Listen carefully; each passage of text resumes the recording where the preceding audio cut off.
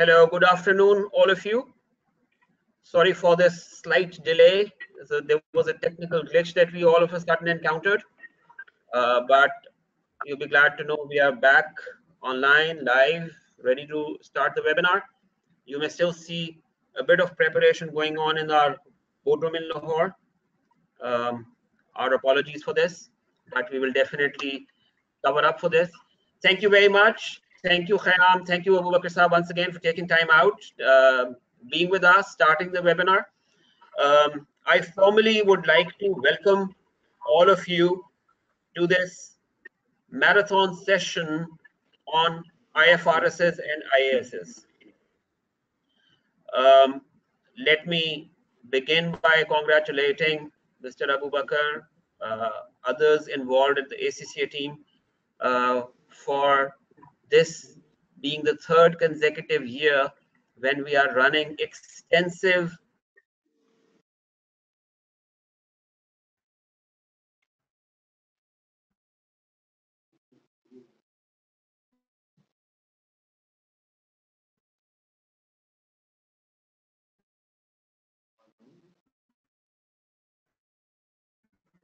sessions on IFRSs and ISs and sharing IFRSs and ISs. So the third consecutive year, and we've noticed that every year we see that the number of participants attending these webinars on IFRS they increase. So thank you very much for all the interest that all of you have shown. Let me make a couple of announcements, and after that I'll hand over to Mr. Abu Bakr, who will run you through the through all these sessions, 39 hours of learning on IFRSs and ISs. All right, so first of all, these webinars are all recorded, which means those who attend these sessions live, they will directly benefit. If they want to go back and review any of the content, that option will be available. But just as for about those individuals who will not be able to participate live, they can, for their work commitments or any other reason, they will always be able to go back and view the recordings. The benefit that the live participants get will be that they will get participation certificates for these webinars, and using those, all the members attending the sessions will be able to claim verifiable CPD units. However, the participants who will be watching recordings will only be able to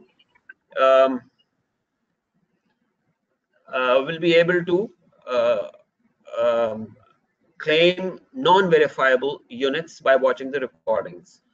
So that's the decorum. The certificates of participation will be issued after every topic, which means today and tomorrow we are going to discuss IFRSs and ISs for, IFRS for leases. And once this discussion is over, once these two webinars are over, we will be able to share the certificates of participation with all of you. The training material, the handouts, they are all available. They are available to you on your GoToWebinar menus. So if you see under handouts, there are 5 handouts uploaded. So those of you who are present, who want to download these handouts, they are more than welcome to do so. The presentation, the handouts are all uploaded, so everything is available to all of you. Please make these sessions interactive. Khayyam will be available throughout to make sure that your questions are attended to. However, to keep the questions focused, I would strongly urge that you should write down your questions, and during the question and answer break, only then put them up. We will, considering time, we will try to go through as many questions as possible. However, there could be some repeat questions, and unfortunately, because these are really compressed sessions,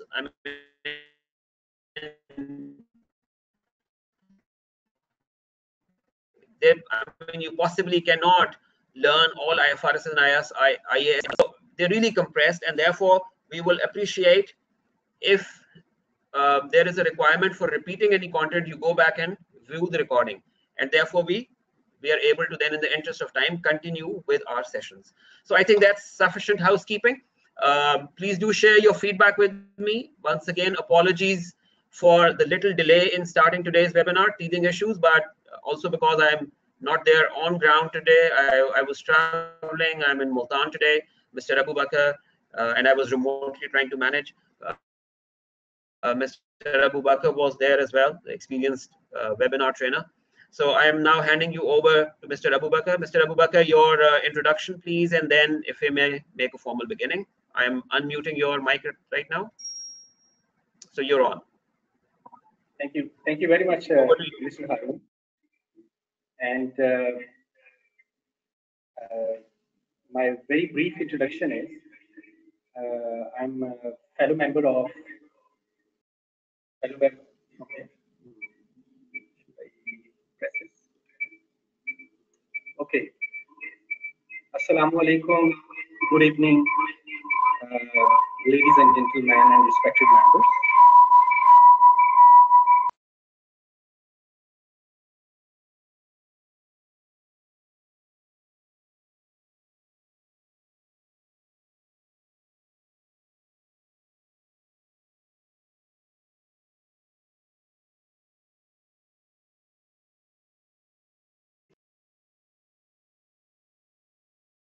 I hope you people can hear me. Okay. So my brief introduction is, my name is Muhammad Abu Bakr. I'm a fellow member of Association of Chartered Certified Accountants. I'm also a fellow member of Institute of Chartered Accountants of Pakistan. And I'm a partner of business advisory services of Baker Tilly Mahmood Idris Kamar, which is world number 8 organization in the professional services. And I have more than 15 years of experience on the practical side as well as on the teaching side. So that practical side helps me to illustrate the things in a practical manner. I authored a book named IFRS Application Guide, and that is available in the market. And similarly, I was honored by the CPA of Iran to present the financial instruments. What are the practical implications for the industry of the Iran? So I was honored to present.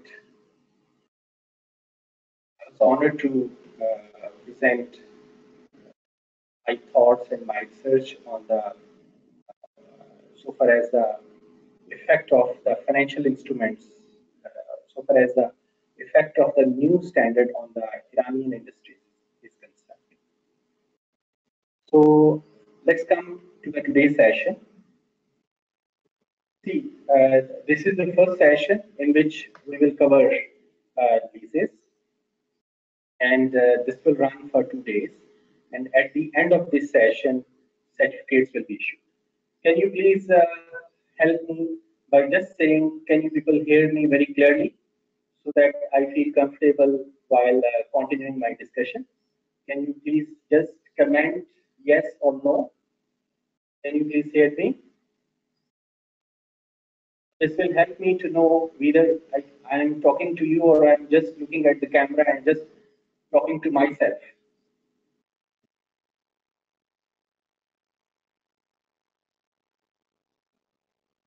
I'm waiting your response. Can you people hear me? Please, either type yes or no, so that if you people cannot hear me, so that we can take appropriate actions.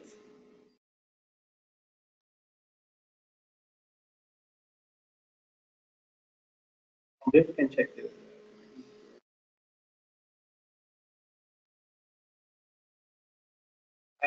I suppose you people can hear me. I suppose.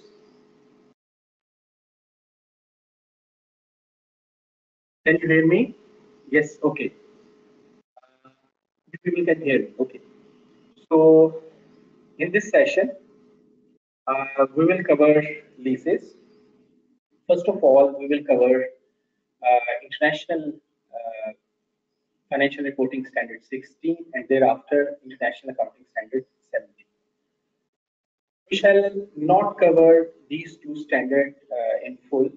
I have selected few aspects of these two standards which are really practically needed. And the whole discussion will be, I'll try to be as much practical as possible, because the objective of the session is to help our fellow members and affiliates in their like practical work. Because International Financial Reporting Standard 16 will become applicable from 1st January 2019. So that's why I will try that this session should be helpful in your application of this new standard. See, the reasons behind the issue of this new standard is basically that International Accounting Standard 17 does not truly reflect the economic reality.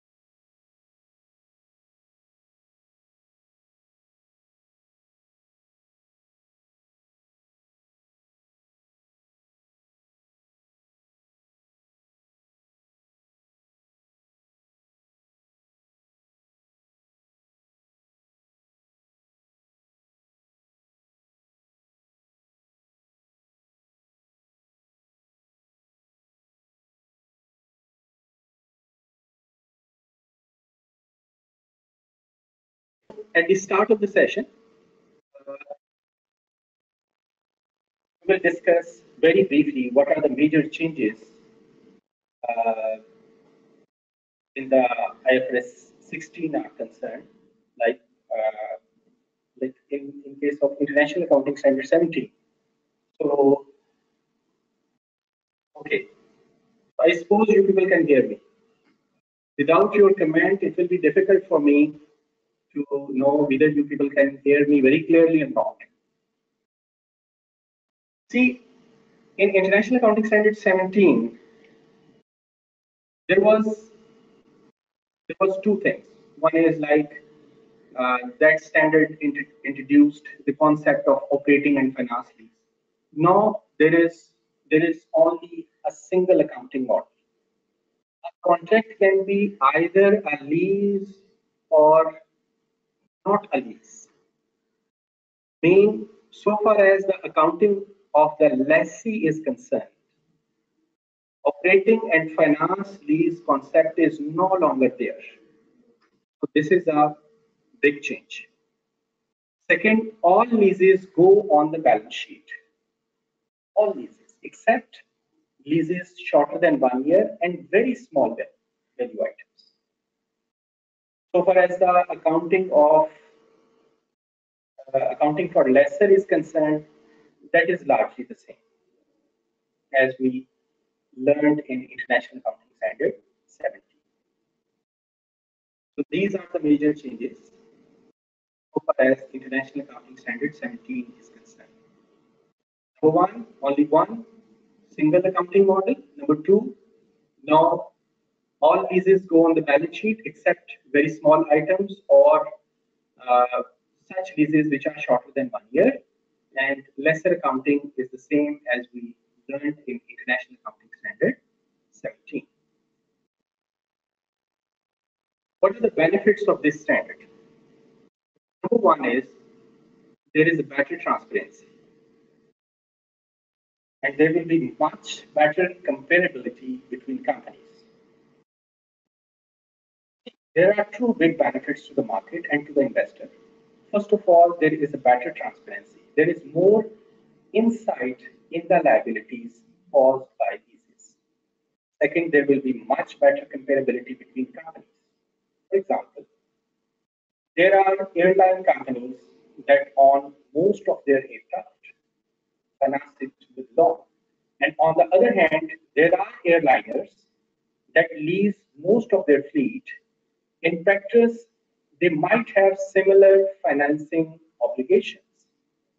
But in current practice, the company owns airplanes, have a lot of debt on its balance sheet, whereas the airplane that leases most of its aircraft will have a clean balance sheet. And that is not a good comparison. And the new standard will create more comparability between these companies. Because the investor will feel that the company currently, the company uh, like who is entered into operating lease, its balance sheet will be clean. So the true picture, the true situation of the liabilities will not appear on the face of the balance sheet or in the, maybe to some extent in the notes. So by the introduction of International Financial Reporting Standard 16, so now all these liabilities will appear on the balance sheet. So this will give a better comparability between the companies. Those companies who own all the assets and those companies who lease most of their assets. So it will be easy for an investor to compare these two companies. Previously, this was not the case. Most affected companies are like retail industries, airlines, and shipping. And in one line, those companies that have heavy consideration of leases. These are the most affected companies. Okay.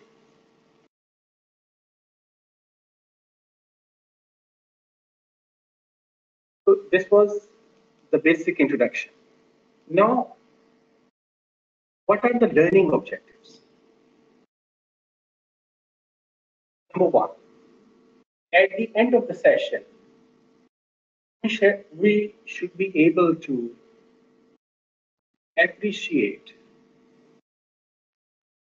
which agreement is a lease and which one is not.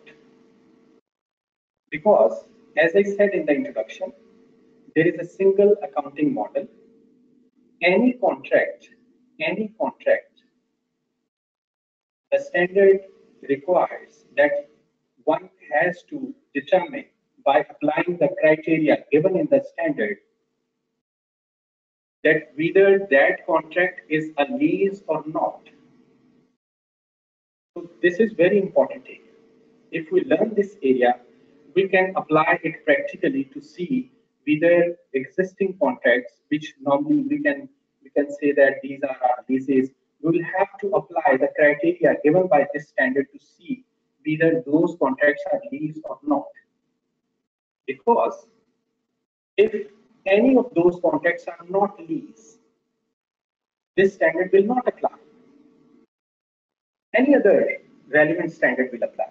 But if any existing or your future contract is a lease, mean that contract fulfills the criteria given by this standard, then that contract will be treated as lease, and that treatment is given in the new standard IFRS 16.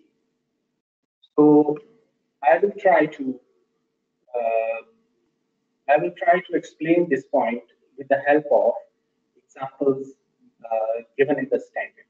Of course, those are very practical examples. With the help of those examples, we will try to establish how can we determine a contract is a lease or not. This is one learning objective. Second is, you should be able to apply this new standard so far as the lessee accounting is concerned. This is our second learning objective, and we will discuss this aspect at length. And the third and the last one, you should be able to practically account for the sale and leaseback transactions. These are again such transactions. There is a change, huge change so far as the accounting treatment given in IFRS 16 is concerned. Uh, you might be thinking, why I'm not covering IFRS 16 first and then IFRS 17 in this 6-hour session. In fact, I realized, being being a professional, that I try to think out those areas where I really can help you people, and I try to avoid that discussion which you can find in the literature routine. Okay, with the first. Let's start with the first learning objective, and that is. Okay, can you please close this window? No, it is not appearing here.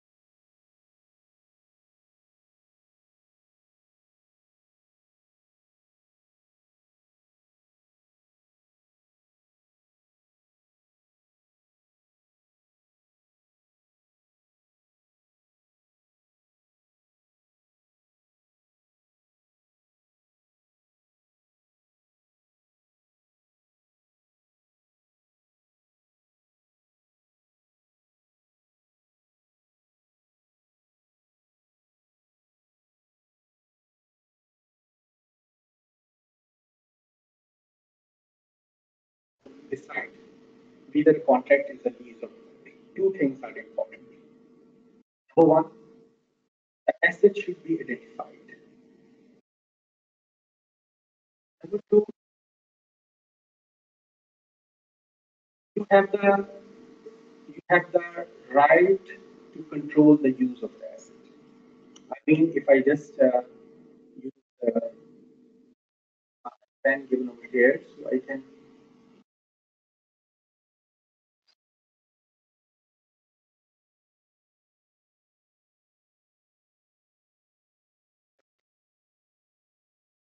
Is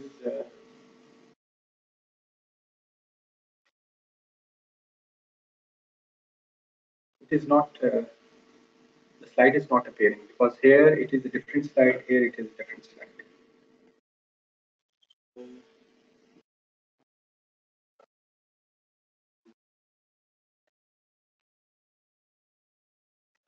My mouse is not working. Can you type this again with this?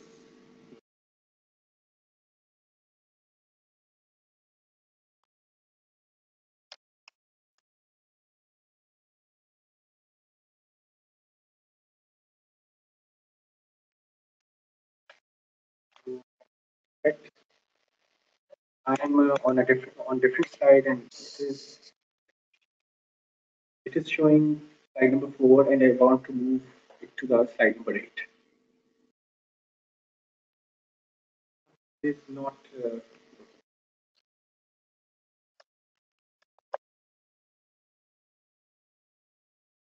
It is moving over here, but it is not.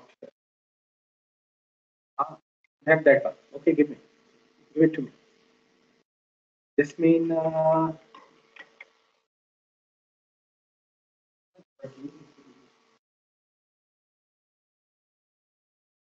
this is being brought. This is not being brought. Okay, fine. Okay, fine. See two things. Number one, identified as very simple. Number two, you have the right to control the you have the right to control the use of the asset. You control the asset and the asset is identified. identified asset and controlled assets. So let's expand on this concept with the help of examples. So please go to the example number 1. This is example number 1. A contract between customer and a freight carrier supplier provides customer with the use of 10 rail cars of a particular type for 5 years. The contract specifies the rail cars. The cars are owned by supplier. Customer determines when and where and which goods are to be transported using the cars. When the cars are not in use, they are kept at customer premises. Customer can use the car for another purpose, for example, storage, if it so chooses. However, the contract specifies that customer cannot transport particular types of cargo, for example, explosives. If a particular car needs to be serviced or repaired, supplier is required to substitute a car of the same type. Otherwise, and other than on default by customer, supplier cannot retrieve the cars during the 5-year period. The contract also requires supplier to provide an engine and a driver when requested by customer. Supplier keeps the engine at its premises and provides instructions to the driver detailing customers' request, and one engine could be used to transport not only customer goods but also the goods of other customers. That is, if other customers require the transportation of goods to destination close to the destination requested by customer and within a similar time frame, supplier can choose to attach up to 100 rail cars to the engine. See, if we analyze this situation, first of all, we will discuss about, of course, rail cars. The contract of 10 rail cars. First criteria is the asset identified? The answer to this criteria in this particular situation is yes, because these are 10 identified cars. These are explicitly, if you can see this like contract, these are specifically mentioned in the contract. Once delivered to the customers, cars can be substituted only when they need to be serviced or repaired. This means first criteria, so far as the 10 rail cars are concerned, is being met. Now come to the second. Does the customer control these 10 cars? There are further two things.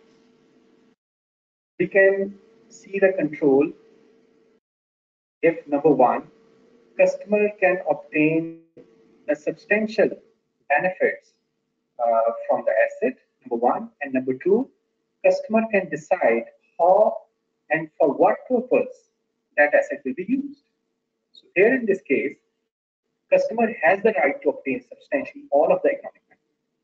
Customer has the exclusive use of the cars throughout the period of use, including when they are not being used to transport customer goods. When they are not being used to transport customer goods, customer can use these cars for other purposes as well, as mentioned in the case study, that customer can store something in those rail cars. This criteria is being met. Normally, in most of the situation, this will not be an issue. Normally, this criteria will be met. There are situations where this criteria will not meet. Now come to the second criteria, that is the contractual restrictions. The customer has the right to direct the use of the cars. So this criteria is also being met. Yes, there are restrictions, like you cannot transport a particular type of cargo in these like rails. These are the protective rights of supplier and define the customer scope to use the cars. And within this scope, customer makes the relevant decisions about how and for what purpose the cars are used by being able to decide when and where the rail cars will be used. So this means the contract for these 10 rail cars is a lease contract. Okay, this was our first example. Now, if we look at the railway engine, so that is, of course, is not an identified asset, that is not being controlled by us. So that part of the contract does not, that is not, if there is any contract for that, that is not a lease contract, because that is, we are not controlling the engine. Okay, now comes to the second example. Okay, I'm ready to take your question before moving to the example number 2. If you people have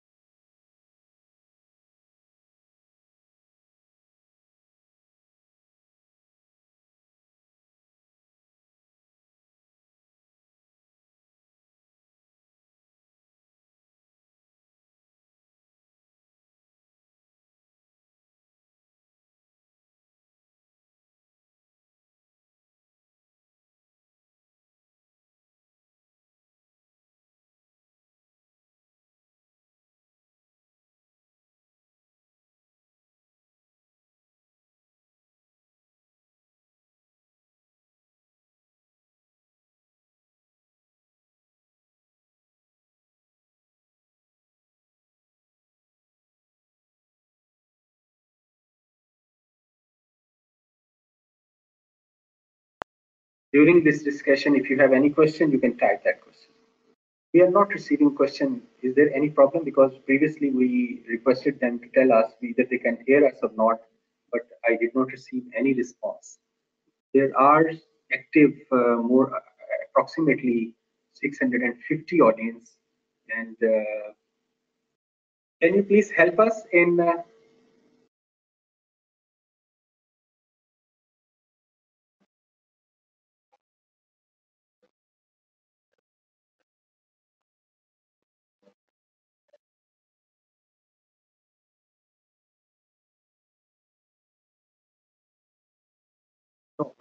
when they cannot hear us during my discussion, or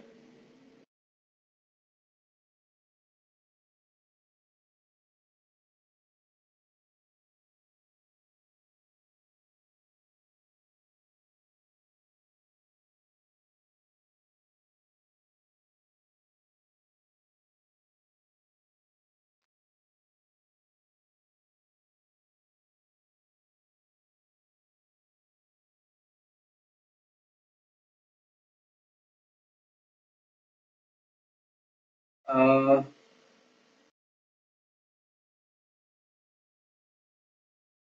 can okay.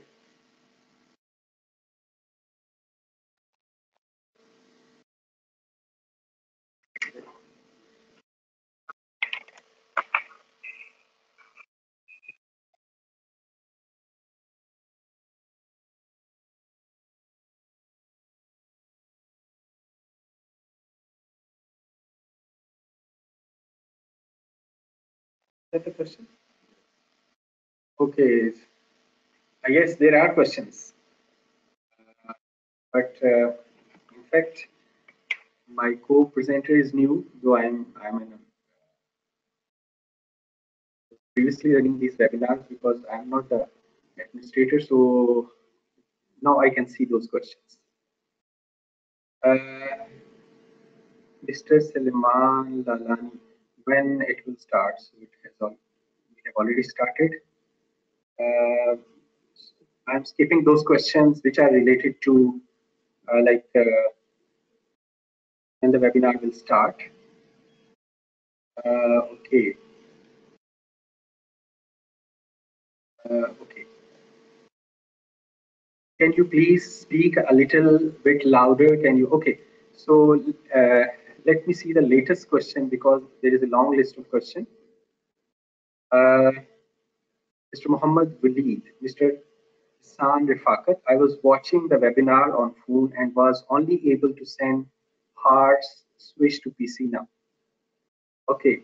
Mr. Hassan, can you hear us now?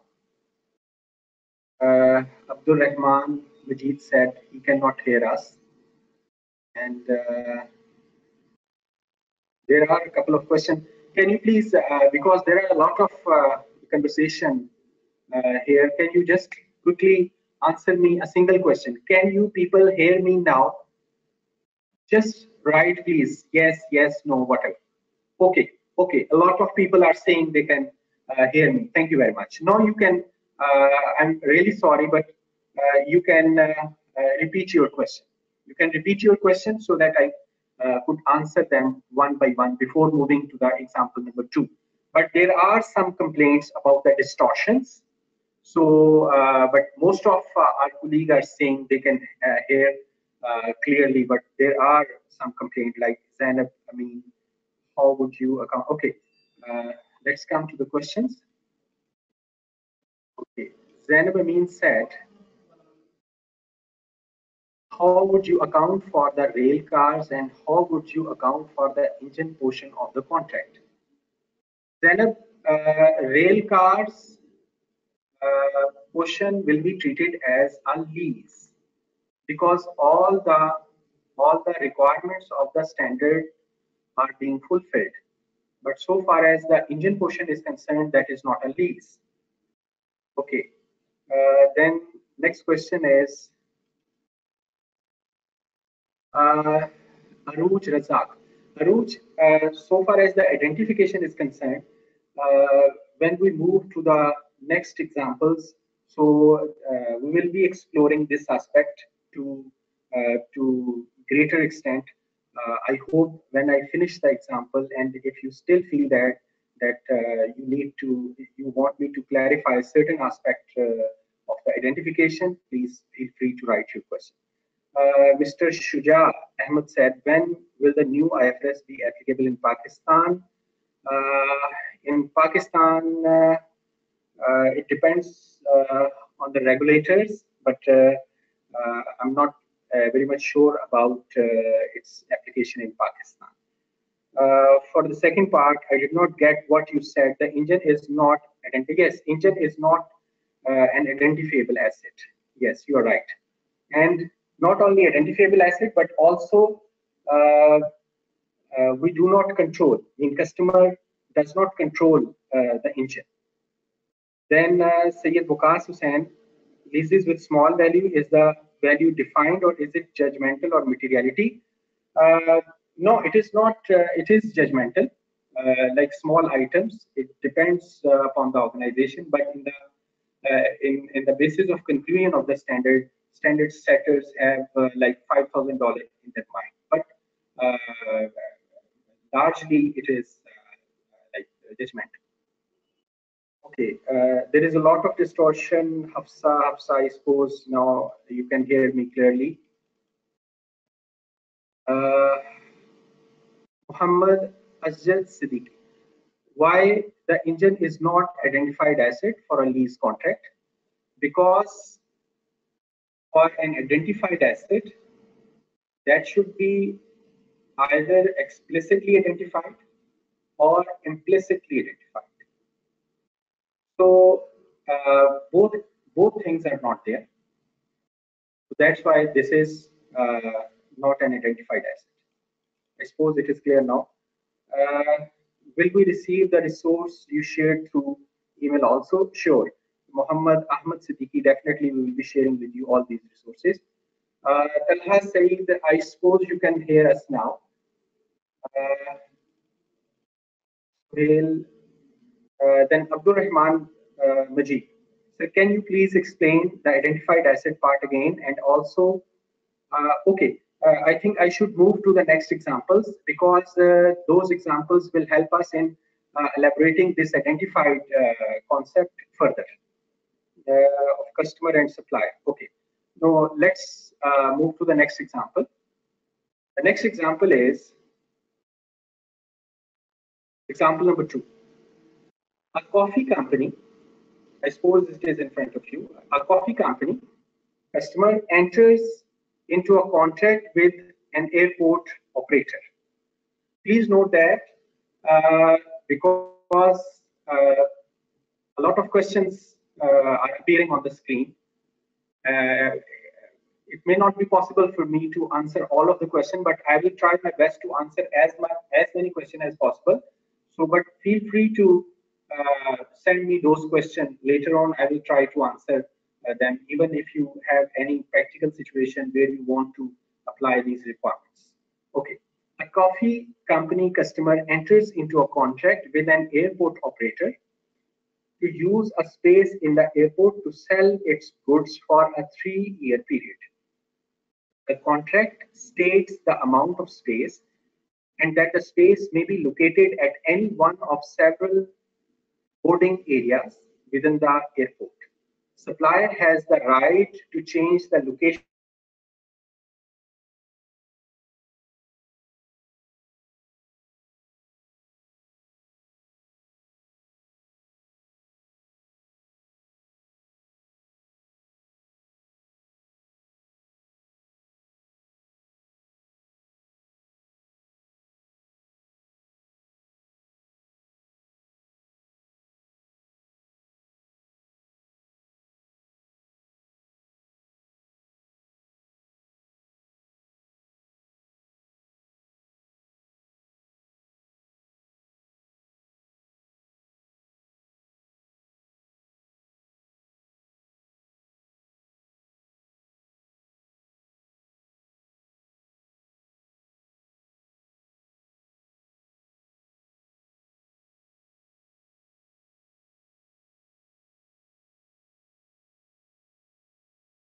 answer to this question is no.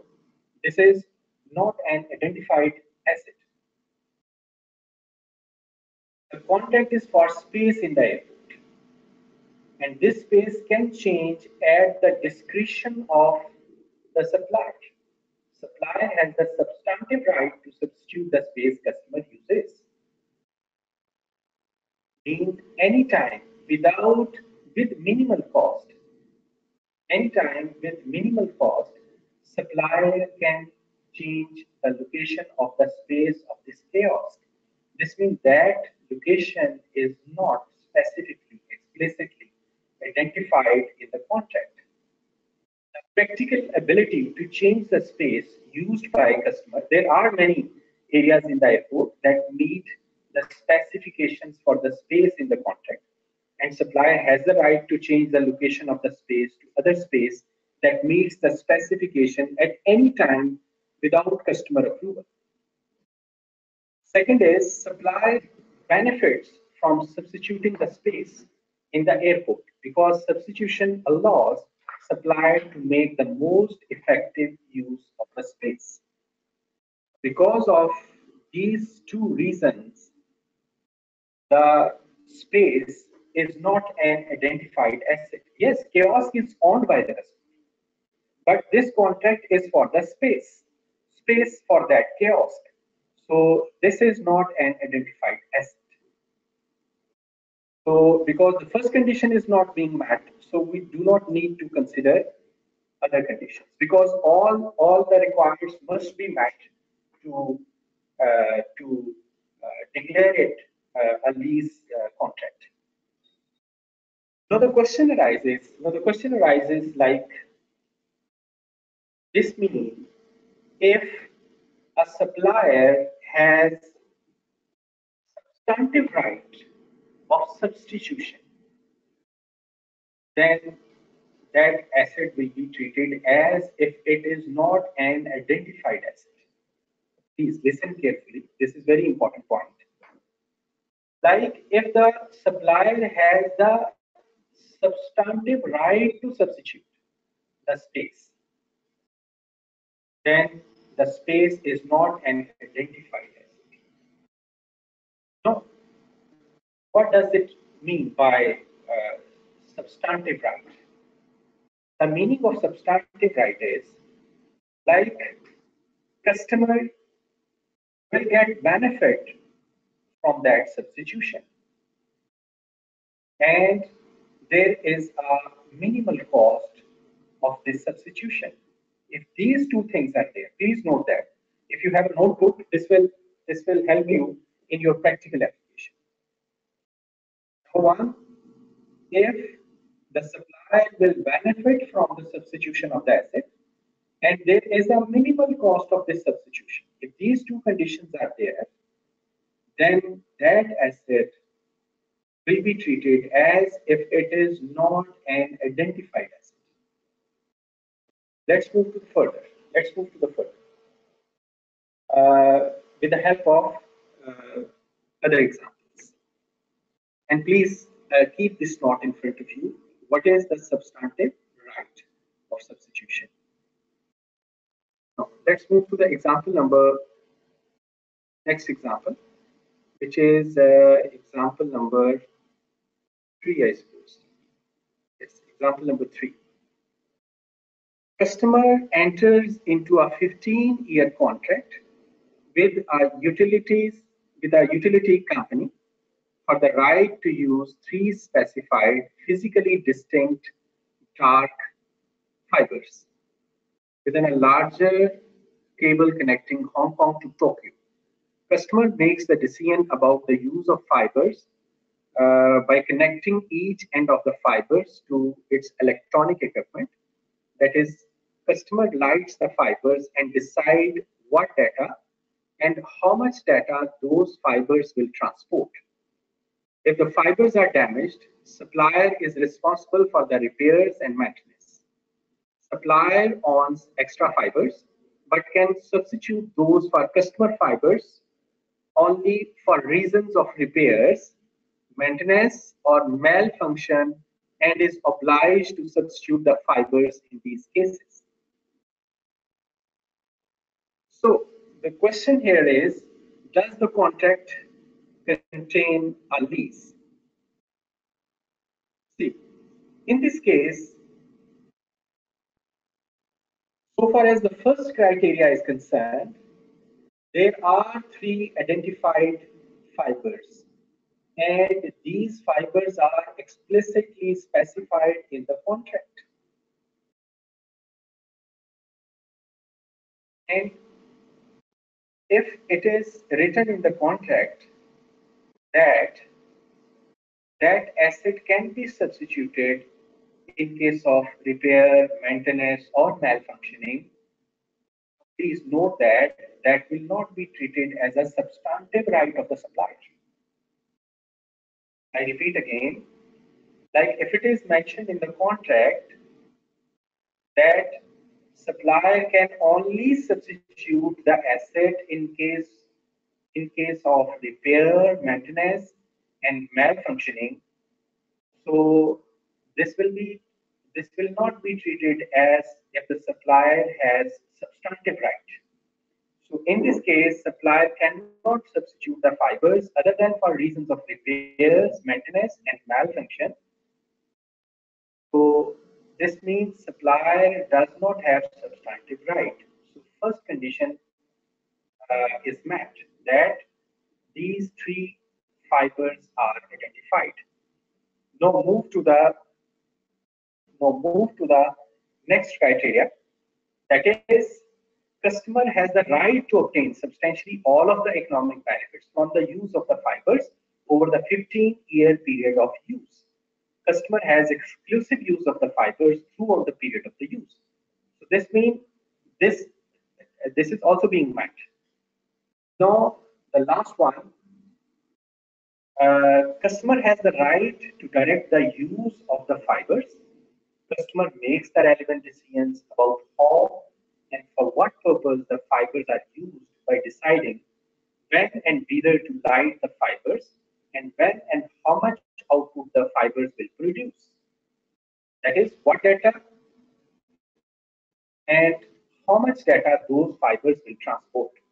Customer has the right to change these decisions during the 15-year period of use. This means this is a lease contract.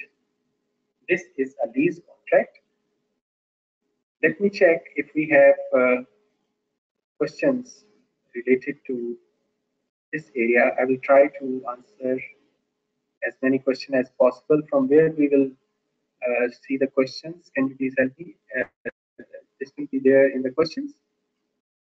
There we can see the questions. Here are the questions. Question ready. Here. Here. Okay. So we have the question from Sanaullah. Question 1. If the customer asks the supplier to provide him the engine and driver, what will be the accounting treatment for it? Sanaullah, see, of course, engine will be required for the transport of those 10 rail cars.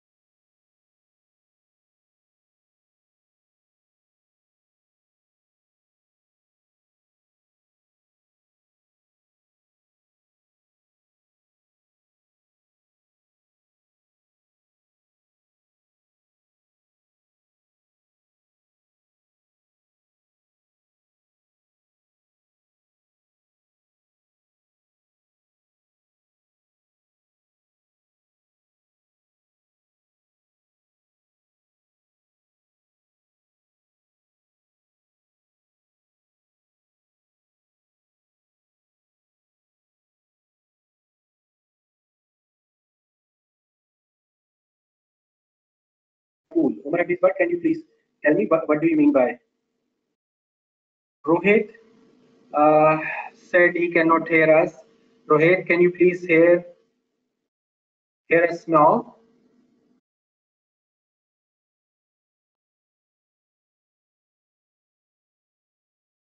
Okay, Muhammad Ashraf Siddiqui. If there are any charges for repairs, will it be covered by a lease contract or it will be treated as a separate contract? Normally, it is a part of your lease payments. I mean, if it is mentioned that the supplier will be providing the repair and maintenance service, it could be separate, but normally it is a part of your lease agreement. Okay, Rohit said voice is gone. Arsalan, voice issue again. Salman Hussain, voice link down again. Really sorry, but I think Mr. Harun, if he's hearing us, he can look into this matter of sound, because a lot of people are saying they cannot hear me. Some of them are saying like they cannot hear me properly. So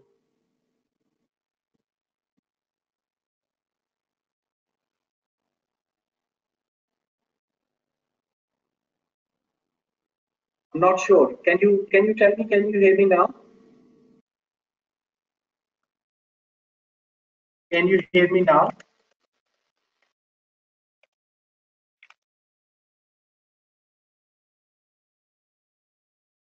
Can you hear me now?